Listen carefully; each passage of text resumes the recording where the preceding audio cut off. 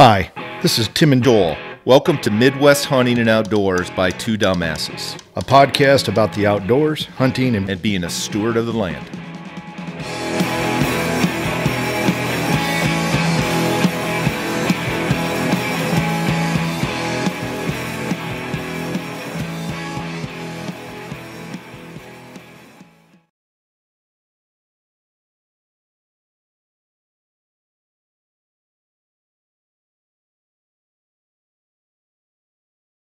All right. Any additional, again, focusing on habitat, you've got your CP25 planted, you've been grooming it and cutting it, it's established. What now? What am I going to look at for additional habitat or to add to that to hold upland? Well, the only thing I'd say is if the field, if maybe it's a pollinator field, you don't necessarily need to do this with CP25, but if it does get ragged in the fall and you're a guy who can't stand seeing that stuff, there's nothing wrong with mowing it one more time the next spring. As soon as it gets up to your knee, 10 inches, and then you're done. And you kind of clean it. I don't say clean up, but you make it so you're not as worried about the weeds. You're still going to go through periods of there being the second year and third year where mare's tail shows up. I get more calls on that than I do, this damn mare's tail is driving me nuts. Just it'll go away. Just got to go in, have a cup of coffee, take a deep breath, and just wait it out. It's an annual plant, but I always thought it was a biennial because it forms a rosette in the fall and then comes up the next spring. But mare's tail can be, because we hear about it as being, Roundup doesn't affect it as much and all that stuff. It's actually more because we're actually mowing and we're letting forbs come up, and that mare's tail's getting light and it's showing up a lot more. But there's nothing wrong with it. It's not going to destroy your planting. Some stuff you got to just live with as it continues to mature. Okay. All right. So you got your planting done. Yeah. And maybe you've gone out the next spring and you've actually mowed it once the next spring. Yeah. Your next big event is going to be a burn. And this is another, I won't say this is absolute fact, but I tell people now, if you're not going to burn that prairie or that planting, that native planting, I don't plant it. Because they don't work. It might be there for 10 years, but it ain't going to be there much longer than that. You got to burn, and we have to rethink our whole attitude towards fire, because the other thing that I'm seeing, as we get even more diverse in CP25s and these pollinator plots, we've got to think about the time of year that we're burning. We've always burned to distress or try to knock back brome or cool season non-natives. And a lot of times that's May 1st. You're letting it get up and grow well, and then you're going to go in and cook that thing and get rid of that stuff. That's fine, but it's not good for forbs. I have actually done a couple of what we call growing season burns or summer burns. And as I do those and see the impact of them, we just need to think it's not always May 1st. It's not always late April. I think we move up in southern Iowa. I would think like April 1st, where you're burning. And what you're promoting is the forbs out there, the broadleaves, more so than the grasses. The grasses they're so hardy and they're always going to come, but we're working to try to keep that field diverse. The other thing is growing season burns is usually August. And I'll tell you, the first time I lit it, I thought this is going to be just a god-awful day of watching stuff smolder. If that's a little bit older stand and there's dead material in there, it'll burn if it's lower humidity, it's still gonna be, I was always got high humidity, for Christ's sake, when you're talking about fire. But if that humidity is a little low, it's amazing what you can do. And we do it on those fields where big blue stem has just started to dominate. And it's a field where you've got flowers in there, they were there, but it's just this dang big blue stem is just tending to dominate. An August burn can really do some good things. Now that's tough because you're losing hunting on that thing. But if you're big enough and you can do a portion of it, there's nothing wrong with that. You'll see an impact of more forbs the next year and not as vigorous big blue stem or switchgrass or Indian grass, whatever it may be. But so I'm thinking now that if I had a place and if I was a manager, I'd not only be thinking about doing what I can do, but fire at different times of the year. Interesting. That's the first time I've really heard that. You know, so, all right. So in my mindset, you're going to convince me otherwise, I'm sure. In my mindset, big blue stem is great from a deer habitat perspective. Yep. So by doing that August burn, do I impact that deer habitat? Yeah. And you're going to impact pheasant habitat too. There's not going to be as good a hunt. Now, it greens up. You know, you're going to have a nice green field that I'm not saying, I guess I haven't looked at it close enough, but I'm not saying the deer aren't going to love that fresh green field out there that fall. Mm-hmm. But you almost have to have enough acres where you're either you're willing to give up that fall to make it better overall, or you've got enough acres where you can do a portion of it like that, but you still got, you know, another 40 acres, 80 acres next to it that you don't have to touch. Matt, is this something that you would consider maybe doing a third of a field or a half a field and then rotate it every so often? Yes. Okay. So now in NRCS, so in my program, so I have some CP42. Yeah. Pollinator program. And so I'm in my mid-contract management plan this year. Mm-hmm. I've got 2 fields. It's about 6.5 acres. Mm-hmm. And so they want me to burn it all at once, all 100%. But if I wanted to do, I don't know if they'll let you do it. Yeah, that August burn. I don't know.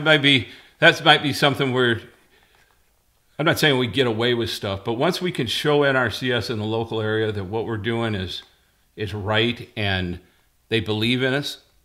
You take an example of some planting. Sometimes in the wintertime, they want you to drag a cultipacker behind your spreader if you're just broadcast seeding. Sure. If we go out there and show them that, all right, this is what we did on this field. It wasn't dragged. The freezing and thawing is planting these seeds. Those folks will understand that that's okay. You know, so it might take some time to be able to do it. On the other hand, you don't have to plant it. You don't have to burn it in August. I'm not telling you to do that. No. I'm saying that in that 10-year or 20-year period, at some point you may want to do it. I would tell you that this spring you get that done in early April at the latest. Yep. I'm on track for March, actually. Yeah. Yep. Nothing wrong with that. And then you're really going to improve it. You care if I'm going to jump back just a second. Yeah, go ahead. I didn't talk about it when we just talked about CP25, but the other thing that I think people need to know is that anytime you sign up for CRP, and I don't care if it's a straight mix of just 3 grasses or something like that, or if it's a pollinator mix, mm-hmm. you make sure you have a fire break around that field. Do not let them map that field out without a fire break. And the biggest reason for that is not the fire necessarily. It's because what we've got out in that CP25 field is great for a lot of birds, but that clover that you're putting in the fire break is also important and good for birds. Turkeys love it, pheasant broods love it, deer love it. And what I do is I have a fire break where I've got enough grasses in there to satisfy the standard in Iowa, but I load it up with clover so that if you mow it every August, which you can do mm-hmm. once a year, it's going to tend to stay in clover. You know, clover tends to fade out after 4 or 5 years, but if you mow it, you could keep that clover there. And it's everything from ladino to like alsike. You know, alsike's there for the wetter sites or a little sour soil or somewhere where something else may not grow, but there's little bit of medium red, not so that it's going to take over, but you've got 4 or 5 different clovers. Then I got, you know, we were talking about it earlier about food plots and deer hunters. So I get crazy at how much it costs and everything. So I just came up with just a deer browse mix, you know. And I'll get guys in southern Iowa that won't plant that as their whole food plot or fire break, but maybe there's a half an acre alongside the timber where they'd know the deer come out. Well, you don't even switch over. You just put that all clover mix in and just for a half acre make it really nice. Sure. You know, basically more white clover in there, and you know, you kind of got a little bit of a green browse area though too. But it also with our bees, you know, the honeybees graze on those flowers on CP25, but it's not their favorite place to go. They like they're non-native. They like the non-native stuff. They like regular clovers and other other pollinators can be the same way or will utilize. So it's just giving you another group of plants out there for pollinator species to work over too. Yeah, no, that's what I've heard. I mean, when I planted my CP42, I didn't consult anybody. I was new. I was so excited to get into the pollinator program, and I didn't put in fire breaks. And so now I'm having to use alternative motives, you know, to control that, because we've got a big burn this year, and I mowed it last fall. Yeah. Well, that's good. I mean, in those, you know, that's the thing too with fire breaks and burning. The clover fire breaks. Clover is just more succulent. You know, I've done plenty of burns where the only thing we had was what was there, or they just left the old brome as the fire break. Sure. And you watch fire will just walk through that stuff. You know, it just works its way through. It's still pretty volatile, but clover will stop it. It just seems that it's a little more moist or whatever the hell it is. Or in the spring it's matted down and it stays wetter or whatever. It's a good stopper for fire, and you know, you're just going to have more work on your hands when it comes to fire day. Yeah, I'm going to enlist my friends. It's nothing to take if you can find a rake and rake it a couple times. And always rake your stuff out, not into the fire, but out of the fire. But if you got a 30-foot fire break, and if you got a 15-foot rake that somebody can dig out of the grove and say, yeah, you can use it, that's one way to help. And you got to probably do it 2 or 3 times, but you can get down to almost mineral soil without bothering the plants. You're okay with that. Cool. All right, Matt, great dialogue.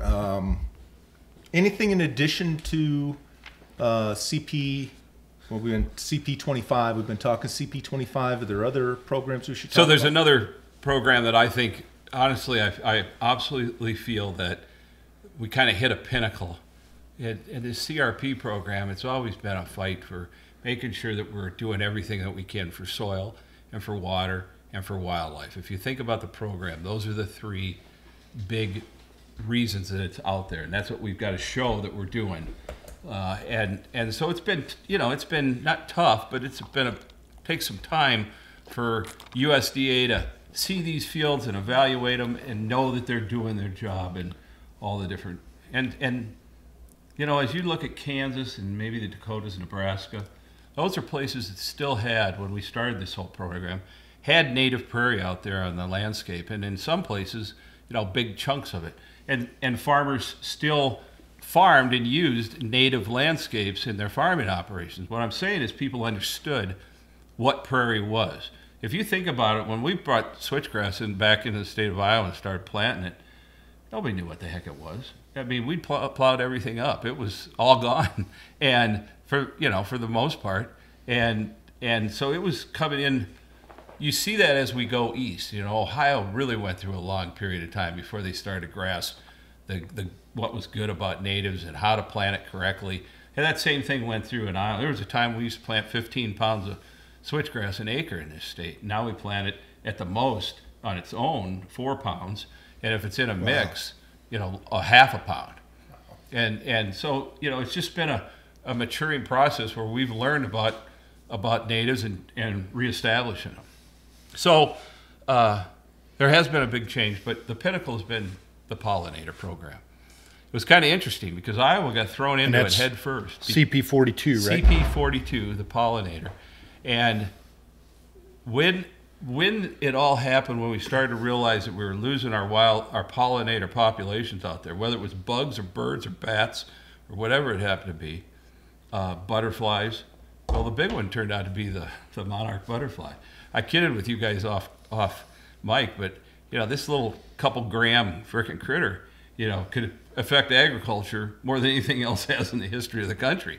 And what I learned about it is it's one of those things that you should know about, but nobody really knows the whole cycle of what happens with monarchs and how they migrate and how many lifespans it takes to complete the migration. But when you start reading about it and learn about it, it's one of the most incredible species on the planet. You know, I learned later that there's pollinators, there's monarch-like butterflies, even over in, you know, Eastern Europe and in Europe and in Africa that do the same kind of thing. And I'm like, you know, what the heck? how do you find the little spot in Mexico after you've died 2 times and finally your great grandkid lives? I mean, that's amazing. It's kind of goofy, but I mean, it's almost like that. So CP42 was developed, and it went completely out of bounds where we changed our mixes, from a lot of grasses and a few forbs to now it's a lot of forbs and a few grasses. And from a pheasant standpoint and from a quail standpoint, it's the best thing you can plant out there. It doesn't have to be the whole field, but what we saw in Iowa is when this all kind of exploded, there's a bunch of people that were coming out of CRP, and it was the only program available. If you were going to go back in, you had to do pollinators. Now, originally, those were thought to be maybe 20-acre fields, at the most. And now we've got 300 and 400 and 100-acre fields all over the state. It's all pollinator. And I'm telling you, they're doing fine. It's a big shakeup because, it's a different look out there the first couple of years. I always say, you're planting, 1/10 of a pound of big blue stem per acre. I mean, it's not that long ago we were planting 3 pounds per acre, in mixes. And now it's 1/10 of a pound, but it's still doing well. It's all about the stem density and the ability to move underneath and work around underneath and to have that greenery and that broadleaf plants in there that attract everything. I think it's as good for deer as it is for pheasants. You'd like to have more cover out there, but there's nothing wrong with it. They may not be using it when they use big, heavy stands of CP25. It's got a lot of grass in it, but they're using it at night, and they're using it, at other times of the day, and it's critical habitat from that standpoint. From a pheasant standpoint, it's nuts. I mean, I'm a pheasant hunter, and I go out, and one spot, I drive west a lot, and I'll stop out by Bussy Lake, the big lake up by Fort Dodge, the one that we put in. God, I'll remember it. But anyhow, big public area, thousands of acres of public ground. And you can go through and you can hunt a big field of big blue stem, you can hunt a switchgrass patch. You walk into that dang pollinator patch, it feels like every bird in the country's in the dang thing. And I think they just like that overhead cover. It's almost like it's loafing ground as well as grasslands. I think as these things mature, they're going to get even better because there'll be a little more grass component in them as the years go by. But it's that forb component that makes the world go round on those birds. Yeah. And I think it's just, it was a huge step for USDA, and I really take my hat off to them. But I think it was a lot of people, a lot of other partners talking about it that made them take that step. And we got a hell of a thing out there, CP42. Interesting. Another thing offline that we kind of were alluding to is how close we were to losing upland birds, pheasants specifically in the state. So why is all this stuff important? Because we need to, even in the bad years, we got to maintain a decent population of pheasants. And it's changed so much since I was a kid. We used to, when we first started putting in those switchgrass fields, there were people who would, back in the late 80s and early 90s, and there wasn't even all around the state. There was just some counties that kind of grasped it and saw they could be planted, and they'd promote it a little bit. And you'd go in there and it'd just be nuts, just pheasants everywhere, especially, this time of year where you get a wet snow and everything else is not worth a dang, and those switchgrass fields would still be standing and there'd be a ton of birds in them. And that's great, but we had other habitat around. We had fence rows that came into those places. Over the years, our habitat continually gets fragmented. So 2014, 2013, crop prices start going up. You guys lived in southern Iowa. You saw the destruction that happened. Everybody was looking for more acres. And there's nothing necessarily wrong with that. It's just that it's fragmenting our overall habitat. And you go out to public area, you can find a 40-acre public area now. And, that thing's blown out in 2 weeks after the opener of pheasant season. But you see some of these public areas that are 3, 4, 800,000 acres, and you can hunt them all year round, and you can always be chasing birds in them. So those places, as our habitat fragments, those bigger areas are more important. Bigger areas are where we're going to be able to sustain and keep a sustainable pheasant population. And then we actually saw it here in Iowa in 2011. I get my years a little mixed up. It was like 2011 when we saw our pheasant population. That wasn't to dry, it was wet, and our pheasant population tanked. We killed 150,000 birds in this state. 12 years earlier or so, we were killing 1.5 to 1.8 million birds. 150,000 birds. Now, what's scary about that is that it follows the same things that happened in Michigan, in Northwest Ohio, in Pennsylvania. And what was happening is habitat got fragmented down enough so that the pheasant population got so low that even if remember PIC, the 1 year set aside programs that we had for a while in our late 70s, early 80s, if all of a sudden a bunch of grassland comes in, there's not enough birds to let that population grow exponentially. And what they'd say is, here, we could do that. When you look at those areas, it was going to take 5 years just to get back to a population where you could explode. You're seeing the effects of 2011, 2012 in southern Iowa today from that happening back, 7, 8 years ago. Yeah, Joel and I have gone and not road hunted, but drove around, and we've seen some pheasant around here. But and it's next to some big CRP fields. Yeah. But I would say right around where I'm at. So we have a lot of cattle. We have cattle, and then we have farmers all around my property. I haven't heard a pheasant in at least a year, and I don't hear quail. Yeah, yeah. Well, there's another culprit in this whole thing too, and that's trees. You don't never notice it. Trees are my raccoons are your trees. Well, the thing that's crazy about that is that I used to get so ticked off working in South Dakota, and Fish and Wildlife Service would be so wound up about trees. Cut all the trees down. Oh my God, give me a break. I was 100% the other way, because we were looking in northern Iowa, and some of those shelter belts, were important places for pheasants in the wintertime. And my thing was, it's not trees, it's having the trees in the right place. And that's partially correct. But I'm talking about southern Iowa. There's a couple things to remember. We're bouncing around a little bit here, but that's okay, because I'm on a roll. So I remember southern Iowa when it was unbelievable. And what was happening then? It was towards the end of the 70s. It was the end of the 70s, and the early 80s were starting up. And farmers were expanding. And in North Iowa, that was hurting our pheasant population, because what was left to expand was the last little bit of grassland habitat that was out there, and we were becoming more fragmented. What happened here in southern Iowa, that expansion actually caused a lot of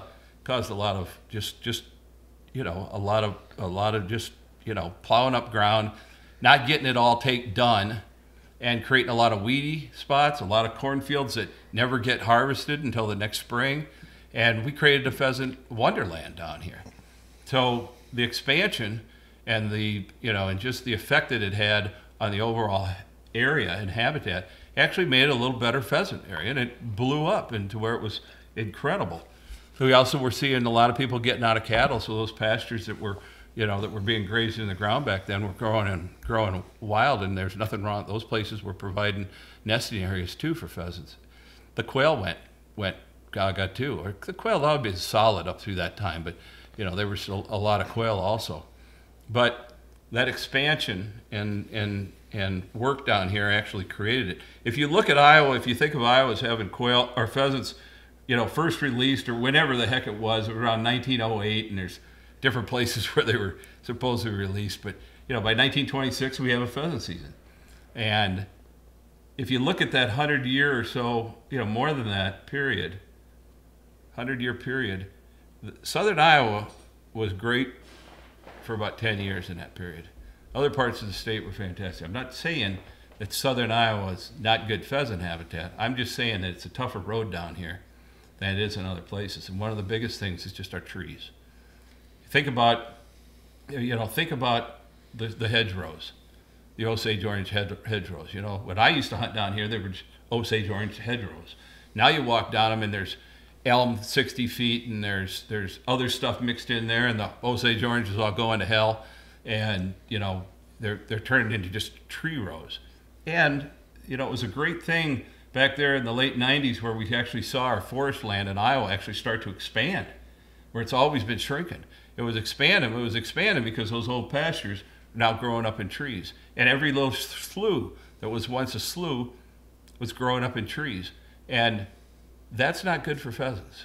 A great study out of Nebraska here recently where they showed nearly a 40% decrease in nesting if there was a tree within, the hell was it? I mean, it was like 100 yards. That's interesting, isn't it? Yeah, they don't like it. I mean, I tell people sometimes say, where can I go to see great habitat in Iowa? And I push them towards northwest Iowa up to the Prairie Pothole Joint Venture where we plant really diverse native stuff and they burn it and keep it looking good.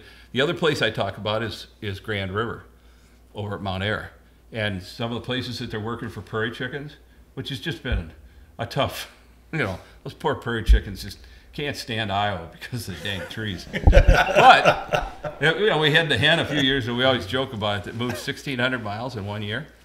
I said the poor thing, first we thought it was in, the collar got stuck in the gut of a coyote, is what I thought it was first. But it wasn't. It was some poor hen prairie chicken that would wake up every morning and start shaking because there were trees around, so she'd go fly forever to try to, and she basically wore out and died. I mean, it just was too much for her. But what they've done on the public areas down there in terms of clearing out the woody cover is fantastic. I wish we could. It's a great example of what we'd like to see out there for really quality, because it's turned into quality pheasant hunting, and it's also not bad quail hunting down there too.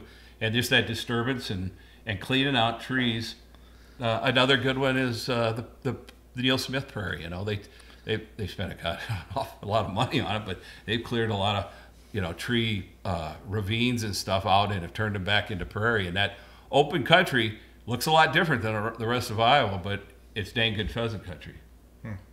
So I'm just saying, in southern Iowa, clearing out those trees are important. I had another story. So I had a guy out of Lynn County, kind of a big businessman. He was madder than hell. And we're both from originally that area. Well, he was out of Cedar Rapids, and he was grouchier than hell at me about, no pheasants and let's kill all the predators and all that stuff. And he says, I'm going to take you to a place to show you what the hell real pheasant country is. And we went over into Jones County. Where the hell was it? Anyhow, it was along the Wapsie. And I had the president of the chapter with me, and we were walking with him. And, I'd been up in Bremer County along the Wapsie, and I knew what the Wapsie was like. And I had great hunting up there in the late 80s because it was a drought. But we walk in, and first off, there's a nice big grass field, kind of in the watershed, but not right in the watershed. And it was, there was stuff growing up all through it. It needed a bullhog to go through and just clean everything the heck out. And then he said, and look at that tree row. When I was young, we'd walk that thing and shoot our limit every single day. Well, it was 60-foot Norway spruce. It was nothing but, it was owl habitat, there's nothing wrong with that, but it wasn't pheasant habitat. And he's old enough where he knew when it was young, and he's looking at it. Well, the best part is we came up over a dike, and we go out and we look at this 60 acres, whatever, of Reed's canary grass. Wapsie bottoms, Reed canary grass. He goes, now that's is where they used to nest, And we walked down over, and the poor president of the chapter was going to work that morning, but he had his good clothes on. He stepped in, and it was 6 inches of water underneath that reeds where the Wapsie come up, and it's just flooded it. It's just change in habitat. And I look at places that I hunted when I was a kid, and go back now and go, that's not what it was when we went through that thing. And it's a slow process, but as things change, Things change. Turkeys don't eat pheasant chicks, for God's sakes. The turkeys are there because the trees are there. It's the trees that ate the dang pheasant chick. Well, we've asked everyone else the same question. Let's stay on the topic as you brought it up. So there is this.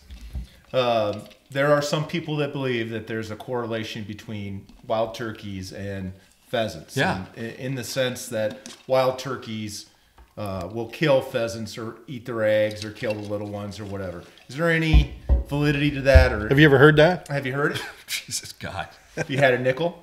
Yeah, right. Yeah, they have a direct correlation. Turkeys like trees, and pheasants like grasslands. And as the trees increase, the turkeys are going to increase. Now, you can go way back to where we were kind of screwed up on turkeys when we started. We thought, local range was 10,000 acres and never even come back in Iowa. Well, that ain't true. And we learned that real quick. But the other thing is that's the correlation. It's trees. And as better forest habitat increases, turkeys are going to go up and pheasants may go down if there's not big enough grasslands around there to good nesting habitat for those pheasants. But they're not killing. I don't think they are. I ain't saying that. I suppose a turkey might eat a dang pheasant chick if one walks up to it or something. Who knows? But it's not a correlation. I mean, it's life and times in the big forest or whatever. It's just the visibility of the change in the habitat. Yes. Absolutely. And there's nothing wrong with that. There's no reason to say, oh, by God, they're eating the pheasants. Because where was I? I heard the same thing. On another critter, and I can't think of what it... No, it wasn't. It was turkeys. It was turkeys in northern Wisconsin eating frickin' grouse. What they've done up there is they've expanded up as corn's moved north, and more agriculture is up there. They can get through the winter up there. And there's turkeys all over northern Wisconsin now. And what do you guess? They're eating the grouse. I don't. Poor turkeys, huh? Yeah. Not for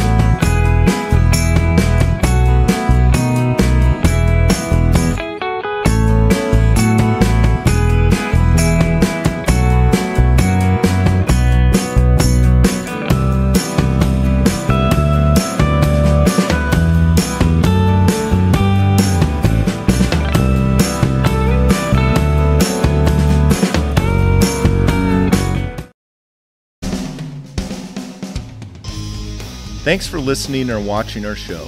We have some exciting topics and guests coming up. We ask that you subscribe to our channel on YouTube and follow us on Twitter, Instagram, and Facebook. We look forward to hearing your suggestions for topics, questions, and comments. This is Two Dumbasses signing off. Until next time, be safe, have fun, and get outdoors.